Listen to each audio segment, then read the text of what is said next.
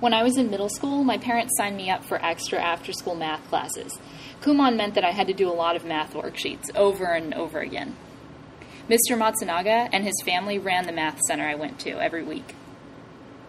Since I started out with simple math, it was easy to get a good job sticker for Mrs. Matsunaga. Good job stickers were useful outside of Kumon, too. But once I hit long division, those worksheets became very painful. Once, on a Friday night at a sleepover, I prank called Kumon, and to my surprise, they answered. Then, I started getting sneaky. I started to hide most of my homework.